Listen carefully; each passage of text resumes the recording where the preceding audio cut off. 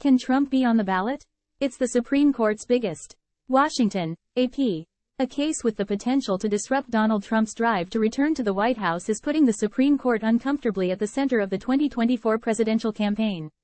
In arguments Thursday, the justices will, for the first time, wrestle with a constitutional provision that was adopted after the Civil War to prevent former officeholders who engaged in insurrection from reclaiming power.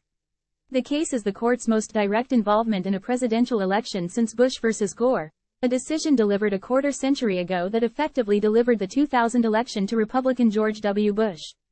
It comes to a court that has been buffeted by criticism over ethics, which led the justices to adopt their first code of conduct in November, and at a time when public approval of the court is diminished, at near record lows in surveys. The dispute stems from the push by Republican and independent voters in Colorado to kick Trump off the state's Republican primary ballot because of his efforts to overturn his 2020 election loss to Democrat Joe Biden, culminating in the January 6, 2021 attack on the U.S. Capitol. Colorado's highest court determined that Trump incited the riot in the nation's capital and is ineligible to be president again as a result and should not be on the ballot for the state's primary on March 5. A victory for the Colorado voters would amount to a declaration from the justices, who include 3 appointed by Trump when he was president, that he did engage in insurrection and is barred by the 14th Amendment from holding office again. That would allow states to keep him off the ballot and imperil his campaign. Republican presidential candidate former President Donald Trump arrives to speak after meeting with members of the International Brotherhood of Teamsters at their headquarters in Washington, Wednesday, January 31, 2024. AP photo, Andrew Harnack. A definitive ruling for Trump would largely end efforts in Colorado, Maine and elsewhere to prevent his name from appearing on the ballot. The justices could opt for a less conclusive outcome, but with the knowledge that the issue could return to them, perhaps after the general election in November and in the midst of a full-blown constitutional crisis. The court has signaled it will try to act quickly, dramatically shortening the period in which it receives written briefing and holds arguments in the courtroom. Trump is separately appealing to state court a ruling by Maine's Democratic Secretary of State, Shenna Bellows, that he was ineligible to appear on that state's ballot over his role in the Capitol attack. Both the Colorado Supreme Court and the Maine Secretary of State's rulings are on hold until the appeals play out. The former president is not expected to attend the Supreme Court session this coming week, though he has shown up for court proceedings in the civil lawsuits and criminal charges he is fighting. Whatever the justices decide, they are likely to see more of Trump, who is facing criminal charges related to January 6 and other issues. Other election-related litigation also is possible. In 2000, in Bush versus Gore, the court and the parties were divided over whether the justices should intervene at all.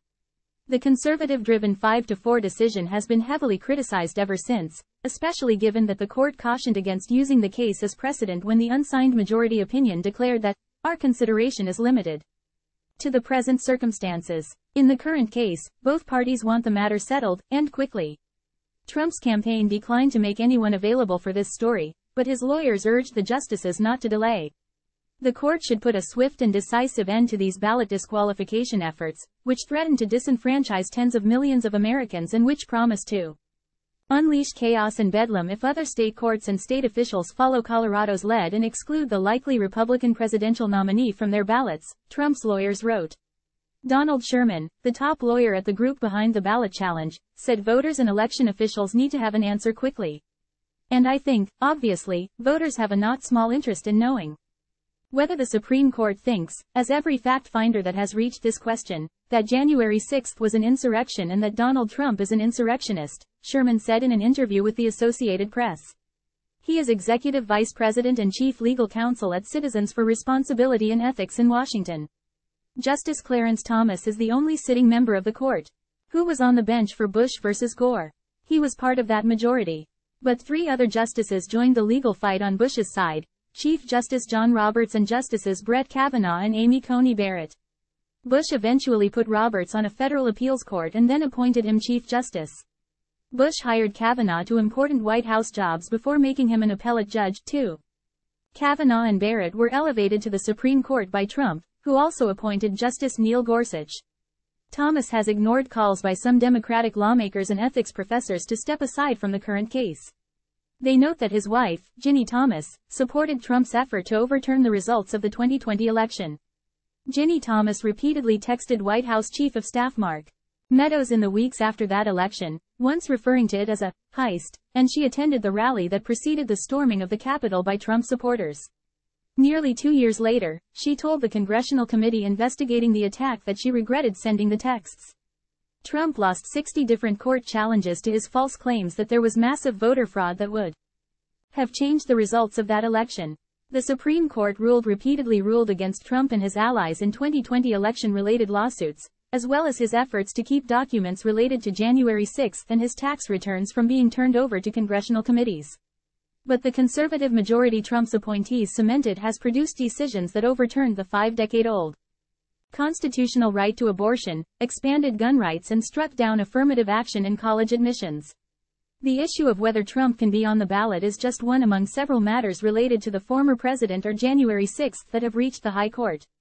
The justices declined a request from special counsel Jack Smith to rule swiftly on Trump's claims that he is immune from prosecution, though the issue could be back before the court soon depending on the ruling of a Washington-based appeals court. In April, the court will hear an appeal that could upend hundreds of charges stemming from the Capitol riot, including against Trump. Republican presidential candidate former President Donald Trump speaks after meeting with members of the International Brotherhood of Teamsters at their headquarters in Washington, Wednesday, January 31, 2024. AP photo, Andrew Harnick.